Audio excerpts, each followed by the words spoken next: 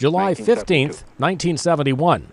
In a stunning move during the Cold War, President Richard Nixon says he will become the first American leader to visit communist China. To seek the normalization of relations between the two countries, and also to exchange views on questions of concern to the two sides.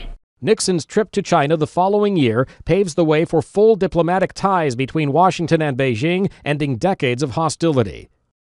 1997. Okay, hold on. How did he get shot, sir? I don't know. He's walking in front of his home.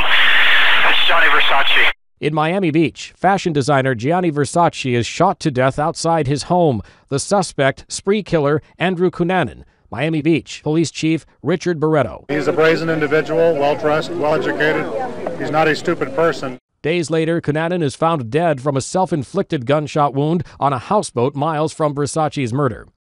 1916. In Seattle, the birth of what becomes the world's largest aircraft maker, as William Boeing founds the company that now bears his name, originally known as Pacific Aero Products. And 1606. Rembrandt, the Dutch painter who's considered one of Europe's greatest, is born in the Netherlands. Today in history, July 15th. Mike Gracia, The Associated Press.